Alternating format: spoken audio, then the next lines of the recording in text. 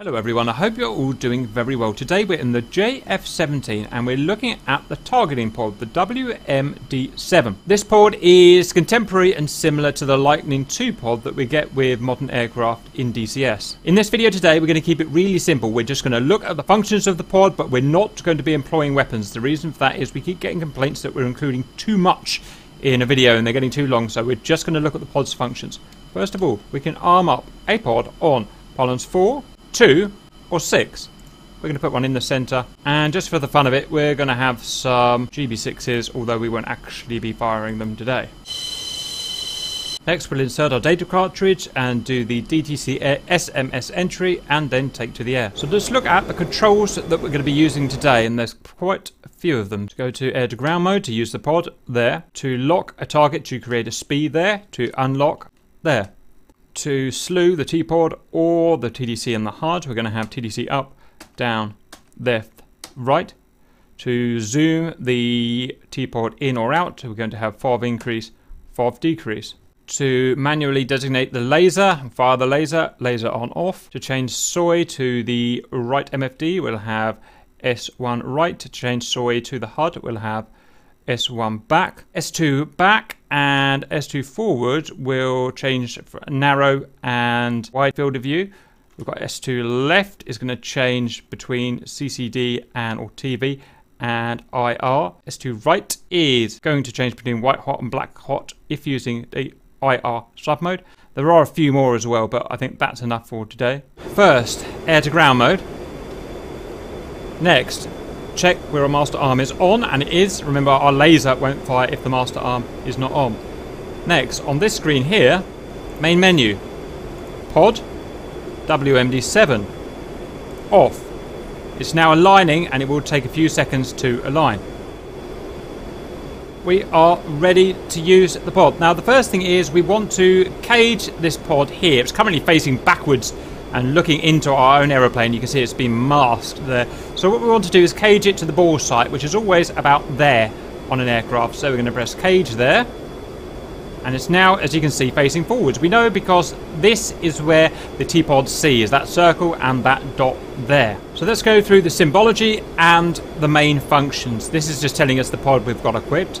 This is whether we want TV mode or whether we want IR. We'll stick for TV today because the visibility is good. SP are the two master modes. Do we want it? SP snowplow, which is our, if you like, our basic default mode, or we can slave it to a SPI, a sensor point of interest, and we'll have a look at that in a bit. Next is whether we want wide or narrow field of view. So this is currently wide, as you can see quite clearly, and that is narrow, and you can see it zoomed in. You can just see the mountains there. We have the ability to search for a third-party laser from another aircraft or a JTAC, and we can do it by searching like that.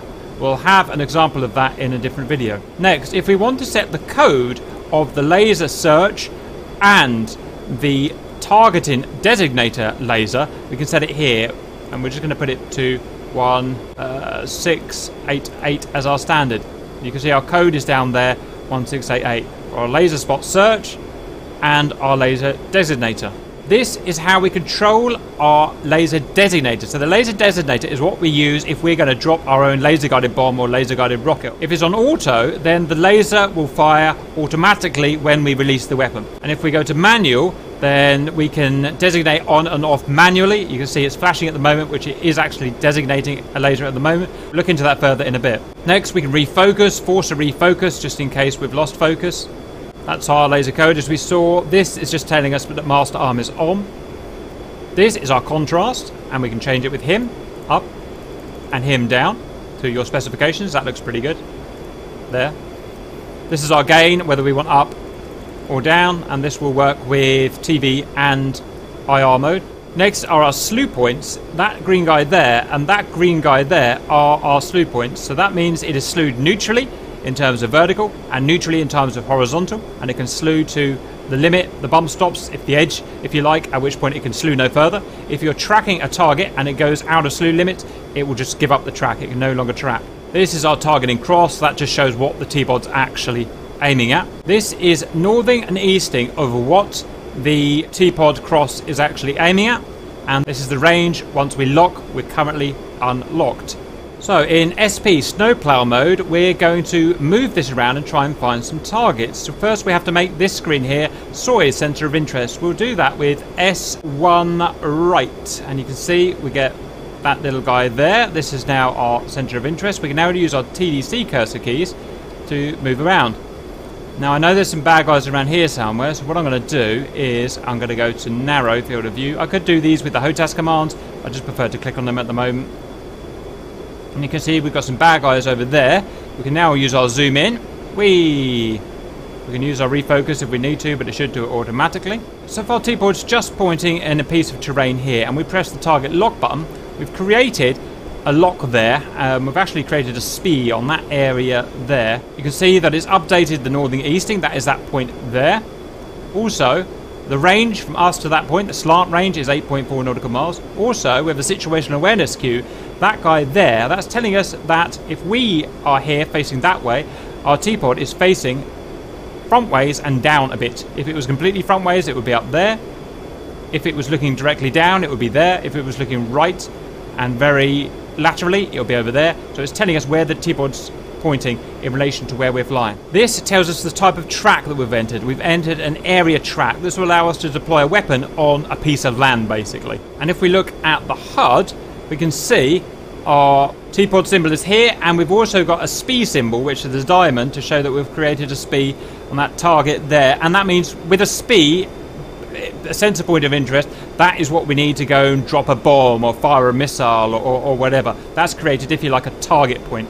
Next, I decided that's not good enough, so I want to get that Jeep there, so I'm going to move over there. I'm going to press target lock again. I missed him. Let's try again. Got him. This time, because it's an actual discernible vehicle, it's turned it to point track, which means it's now, instead of just locking a piece of land, it's now locking an actual contrastable, seeable vehicle. And if that vehicle moves while in point track, it will continue locking him. Again, we're going to have created a SPI, so we can go and drop a laser guided bomb, fire a rocket, whatever we want to do. It doesn't have to be a laser guided thing. Basically any weapon we can go and now employ on that SPI. Just for fun, I'm going to fire a laser designator at him. So I'm currently in auto. I'm going to go to manual. So we're now lasing, and someone could go and drop a bomb on 1688 laser. I can turn it off with the laser override command as we saw earlier. I can turn it back on. Interestingly, just note that if you're in auto, you can also manually override that by pressing the laser designator, and we can turn it off again like that. So remember, when it's flashing, you are laser designated on that code there. That's all I want to show with snowplow. Now we're going to have a look at slave mode. So what we're going to do is we're going to just remove that track by doing unlock, and we're now going to recage this system, pressing up there. So it's now slave back to the bore site of the vehicle. So what we're going to do is this time use slave mode. So we're now going to make our HUD soy with S1 down. The HUD is now soy, as you can see. I'm now going to use my TDC to find something on the HUD. I like the look of that big building there, a nice big chunky building. Let me try and get that right there. I'm now going to press lock. And you can see, because we're in slave mode, our T-pod has slaved to this point now.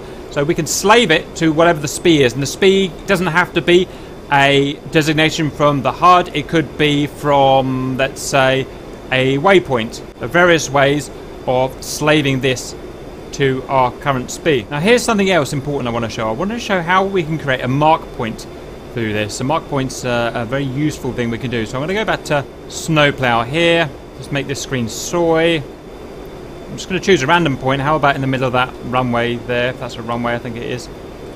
So I want to create a mark point there for later use. What I'm going to do is I'm going to target lock. We've now created our SPI, as you can see. Now I'm going to go to mark. I'm going to toggle overfly to designate.